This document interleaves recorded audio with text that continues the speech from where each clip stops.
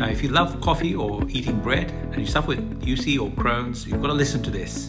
In fact, just today I saw a patient with ulcerative colitis who was really worried about their coffee intake, and I told them to stop worrying about it. I'm a gastroenterologist in Dubai with 25 years experience looking after IBD and gut health problems. And just this week, a major study released in Gut proves exactly why I say that. Gut is one of the top 3 journals in the world studied by gastroenterologists globally.